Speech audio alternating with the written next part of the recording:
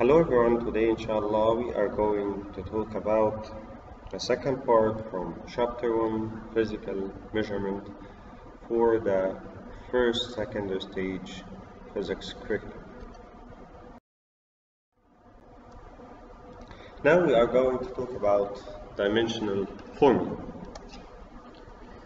Scientists agreed to give a specific definition for each physical quantity. For example, speed is the rate of a change of distance, or speed, the distance covered through a unit time. This definition is applied everywhere in the world.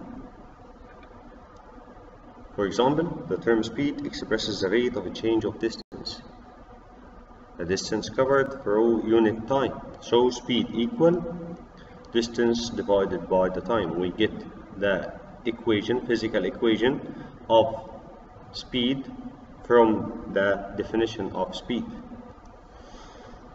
The symbol we use in this book to specify the dimension of different physical quantities, the fundamental physical quantities, are length is symbolized by letter L, the dimension of length is L, and the dimension of the mass is M, and the dimensions of time is T capital. So again, the dimension of the three main fundamental physical quantities, length, mass, time, are LMT. L, the first letter from the word length, written in capital, M capital for the mass, and T capital for the time. This is the dimensions of the three main fundamental physical quantities. When we express the above mentioned definition, the definition of speed, in terms of the previous symbols, mass, length, and time, we can get what is known as the dimensional formula of the speed.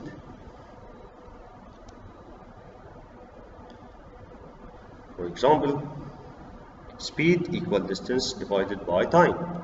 Distance is type of length divided by time. So the dimensions of speed L divided by T. A dimensional formula cannot be written in this form, L divided by T. It must be written in the form of multiplication, times.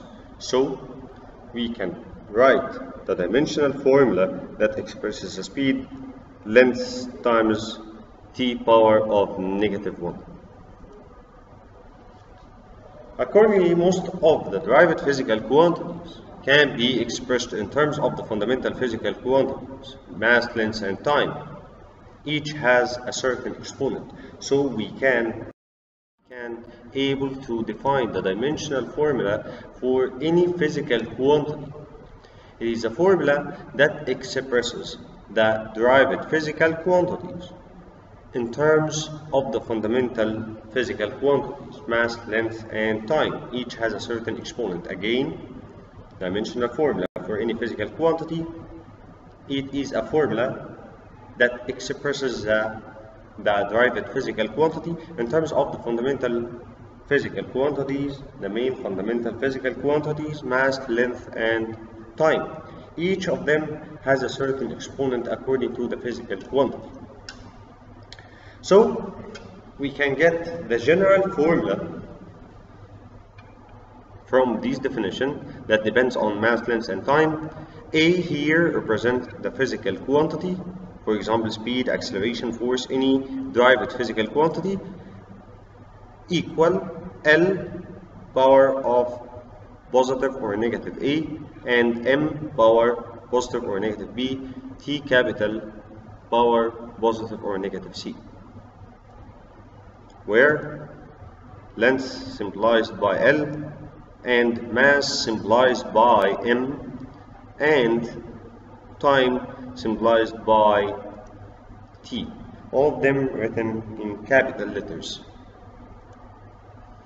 A here represents the derived physical quantity, and A, B, and C are the exponent or the dimensions of length, mass, and time respectively. Now here we have an example.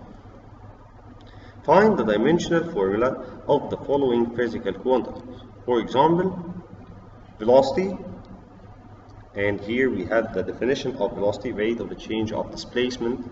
From this definition we can write the rule. Number 2, find the dimensional formula of acceleration, which equal to rate of the change of velocity. This is the definition of acceleration. Solution. First, we are going to find the dimensions of velocity. From the definition, velocity equal rate of the change of displacement or the displacement covered through a unit time. So velocity equal displacement divided by time. Here, from the physical equation or the rule, we can write the dimensions of velocity. D here is the symbol of displacement, and the displacement is a type of length. So velocity, dimensions of velocity equal length L divided by T capital. L here is the dimensions of displacement, which is a length, by the way, and T capital here is the dimension of time. We say that before, dimensional formula cannot be written in this form. We cannot write L divided by T. It must be written in a multiplication form or times form. So here the dimensional formula of velocity equal L T power of negative 1, which changes the power of T from positive to negative because we change the divided sign into times sign. The other example, acceleration equal velocity divided by time, rate of a change of velocity, the time taken to change the velocity of the object. Here we can get the dimension of acceleration by dividing the dimensions of velocity divided by the dimension of time. Lt power of negative 1, which is the dimensions of velocity, divided by the dimension of time, which is T capital. So the dimensions of acceleration equal Lt power of negative 2. Again, L capital, T capital, power of negative 2. So if we have a physical quantity, we can get the rule from the definition of the physical quantity. Then finally, we can get the dimensional formula of the physical quantity from its rule. Also, we can get the unit of measuring the physical quantity from the dimensional formula by substituting the letters that represent the physical quantities: length, mass, time, L for length, M for mass, T for time, by a proper unit. For example, we get the unit of measurement by substituting the symbols of dimensions by proper units. For instance, the unit of measuring speed will be meter per second by exchanging length by meter, and time is measured in seconds. So we can write the unit meter per second. And also we can find the unit of measuring acceleration by the same way, by exchanging the length by its unit, meter, and the dimension of time by its unit, which is second.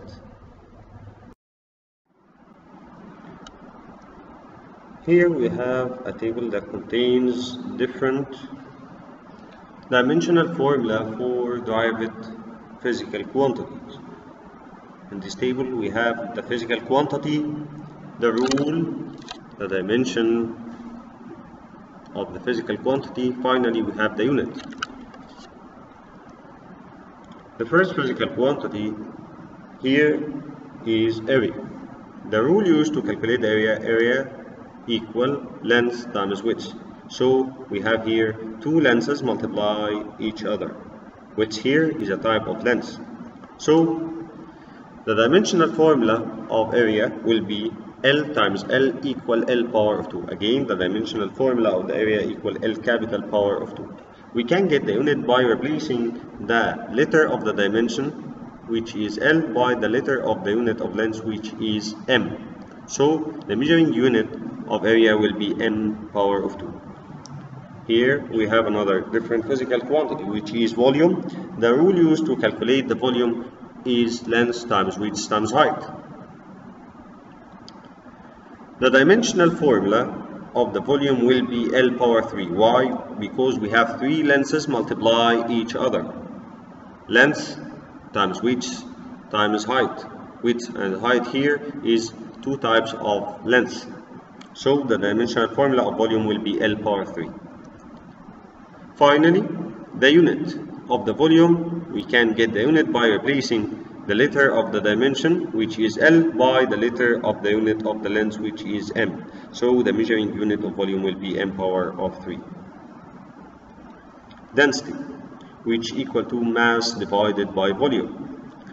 Here, the dimension of the mass is M capital and the dimension of volume L power 3, as we said before. So here the dimensional formula of mass divided by the dimensional formula of volume, which is L power 3, will give me the dimensional formula of density, which is ML power negative 3. We cannot write the dimensional formula in divided form. We need to convert it into multiplication form.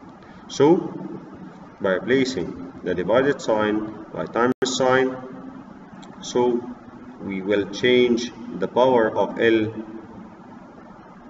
power 3 into L power negative 3. We can get the unit of density from the rule kilogram per meter power 3 or kilogram meter power negative 3 from the dimensional formula. Any one of them is right.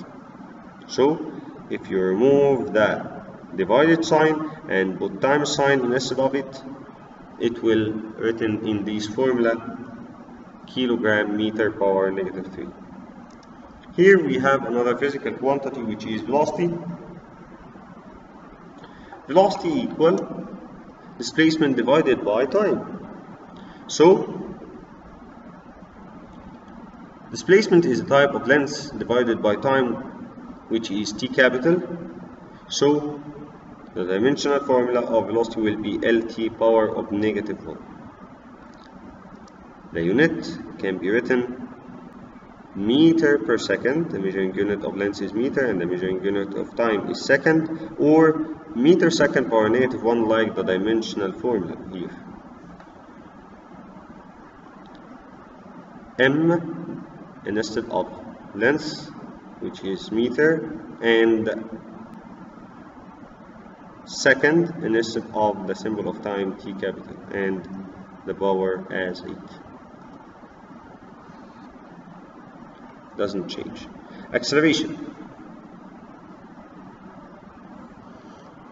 The rule used to calculate the acceleration velocity divided by time.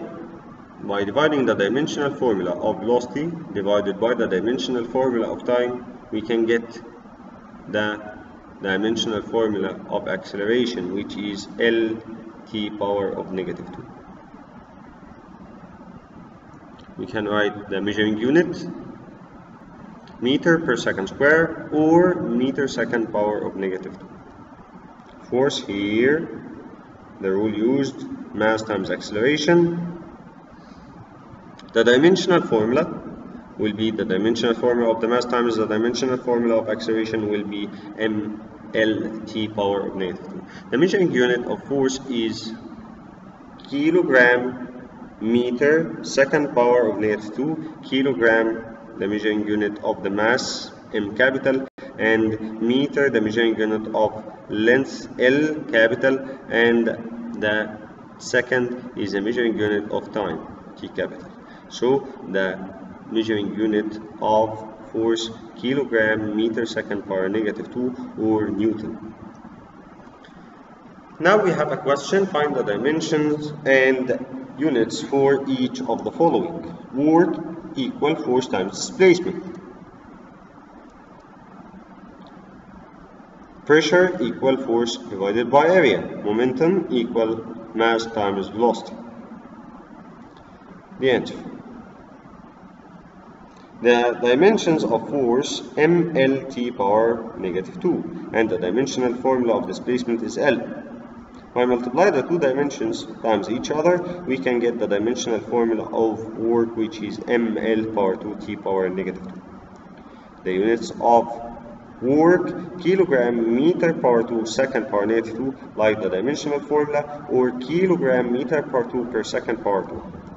We have here another unit, which is Newton dot meter, which is a measuring unit of force, Newton times the measuring unit of displacement, which is meter. And finally, we have the common unit, which is joule. Here we have another example, which is pressure. Pressure equal force divided by area.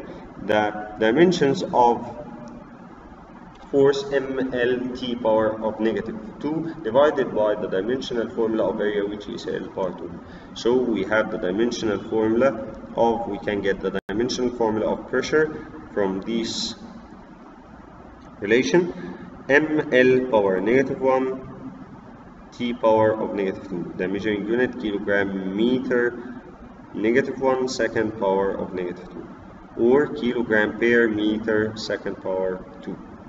Finally, we have the momentum. Momentum equal mass times velocity, so the dimensional formula of mass is m capital and the dimensional formula of velocity Lt power of negative 1. Finally, the dimensional formula of momentum will be mLt power negative 1. The measuring unit of momentum can written by two ways, kilogram meter second power negative 1 or kilogram meter per second. Here we have some important notes about the dimensional formula. To add or subtract two physical quantities of the same kind, such as mass and mass, velocity and velocity, length and length, they must have the same dimensional formula, such as m and m, or Lt negative 1, Lt negative 1 for velocity or speed, and have the same units, such as kilogram and kilogram, meter per second and meter per second. They must have the same dimensions and same units. If two quantities of the same kind but having different units, one unit should be converted into the other unit before adding or subtracting them. So we have here an example. 1 meter plus 170 centimeter cannot be added in this form. So we need to convert one of them to the other unit. Here we convert the meter into centimeter. 1 meter equal 100 centimeter. Then we will add them. 100 plus 170 equal to 170 centimeter.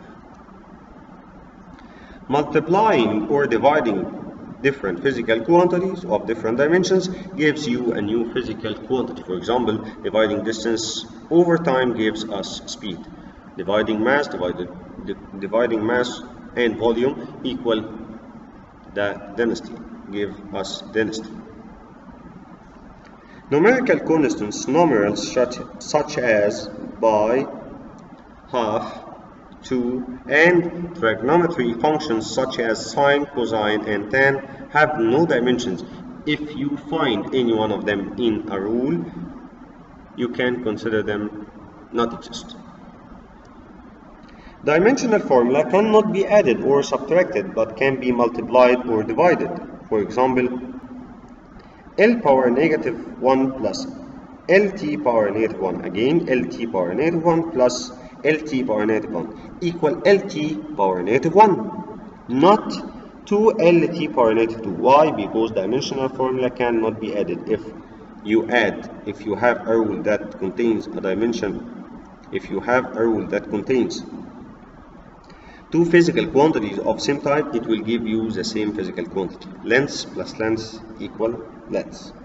Velocity plus velocity equal velocity. 100 centimeter plus 270 centimeter equal 370 centimeter. It will give you length. You can multiply or divide different physical quantity or similar physical quantities, and it will give you another new physical quantity. For example, length times length equal L power of 2. But L plus L equal L. Again, multiplication. L times L equal L power of 2, but L plus L equal. We have here a solved example. Show that the following relation is dimensionally correct. Kinetic energy equal half times mass times square of velocity. If you know that the dimensions of energy is E equal mL power of 2t power of negative 2. The dimensional formula of energy, by the way, the dimensional formula of energy is the same dimensional formula of work. Solution. Dimensions of the left-hand side of the relation is mL power 2t power of negative 2, the dimensional formula of kinetic energy or any type of energy. The dimensional formula of the right-hand side, half here is a numeral which having no dimension, so we have here mass times square of velocity only.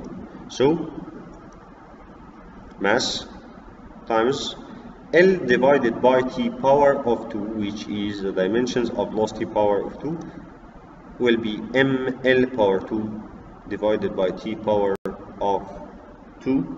So we need to convert it into multiplication form, so it will give me mL power 2 t power of negative 2. Therefore, kinetic energy equal half times mass times square velocity is dimensionally correct because we have the same dimensions of both sides.